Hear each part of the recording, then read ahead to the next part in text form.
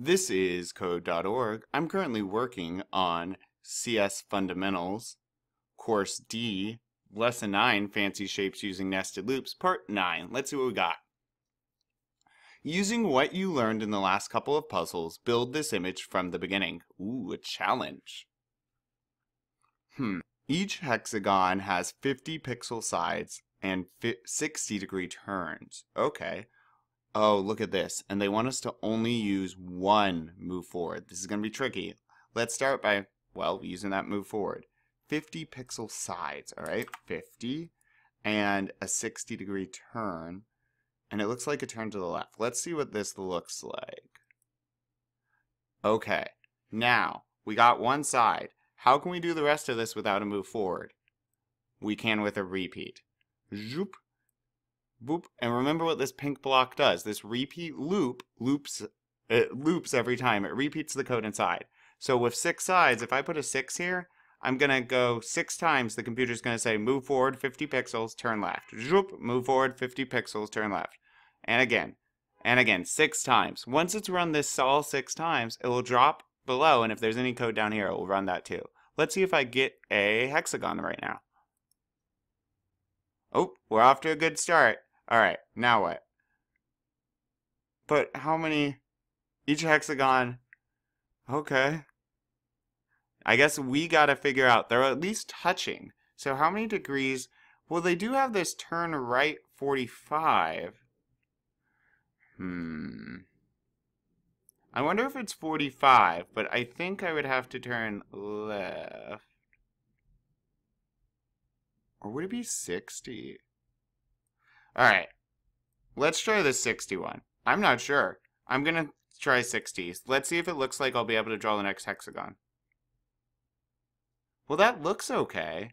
Well, let's put the whole thing in a repeat and say twice and see where I draw. Because now I'm not going to draw one, right? This code draws one hexagon. If I put the whole thing in a repeat and make it a 2, well, now this whole thing will draw 2 hexagons, I think. So my turn wasn't enough. Or I just turned in the wrong direction. Let's try their other one. They also have a right 45 right here. Let me test that. That's a definite no, too. Alright, so that I went way off this way.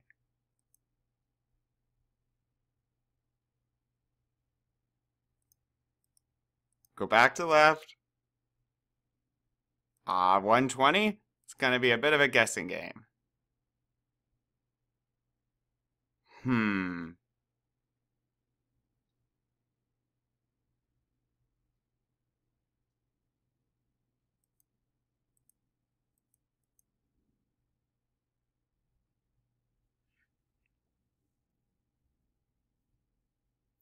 That looks good. We're going to need to jump. So if I end here, what if I jump 50?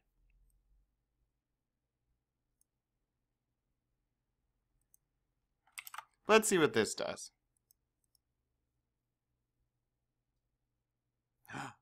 That's looking good. Let's see what 3 looks like.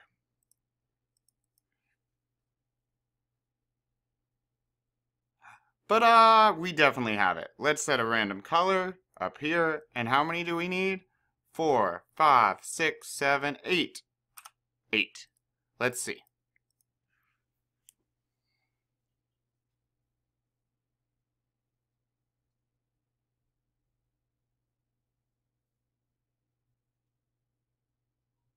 Yes! Alright, so just to go over this, what happens here is we're telling the computer, hey computer, run 8 times everything inside. So the computer says, okay, drops down, picks a random color, hits this repeat 6 and says, okay, 6 times.